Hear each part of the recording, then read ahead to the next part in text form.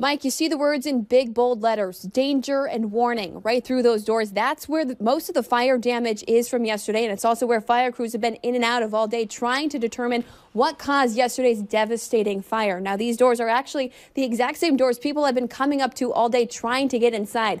Residents were evacuated yesterday without having a chance to grab any of their belongings, and they've been coming here to these doors today to do just that.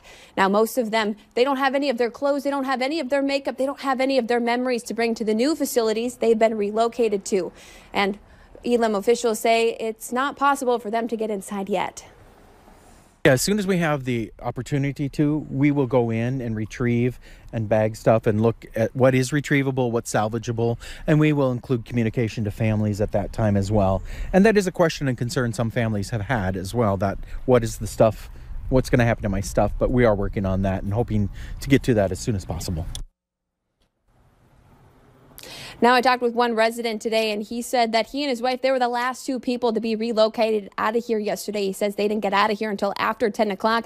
And he says by the time they finally had a chance to catch their breath, they didn't go to sleep until after 2 a.m. He says his wife is finally getting her bearings and getting adjusted to their new home, which he says luckily is at a facility here in town. Elam officials say some people had to be relocated to other places in Mayville, Valley City, and Halstead. But again, Mike, the best news of the week is there was not a single injury. Everybody is safe. Everybody is relocated. It's going to take some time to get adjusted, but everybody is safe and unharmed. For now, reporting live in South Fargo, Bailey Hurley, Valley News Live. All right, thanks, Bailey. And tonight